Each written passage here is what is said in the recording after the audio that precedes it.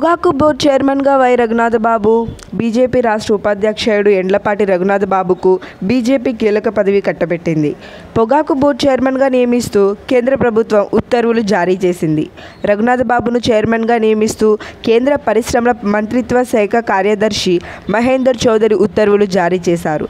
రఘునాథ్ బాబు ఈ పదవిలో 3 ఏళ్ల పాటు కొనసాగనున్నారు. పొగాకు బోర్డుకు చైర్మన్ లేరు.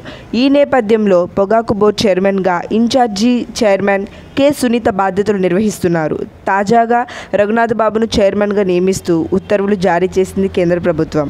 2 రోజుల్లో రఘునాథ్ బాబు బాధ్యతలు స్వీకరిస్తారని తెలుస్తోంది.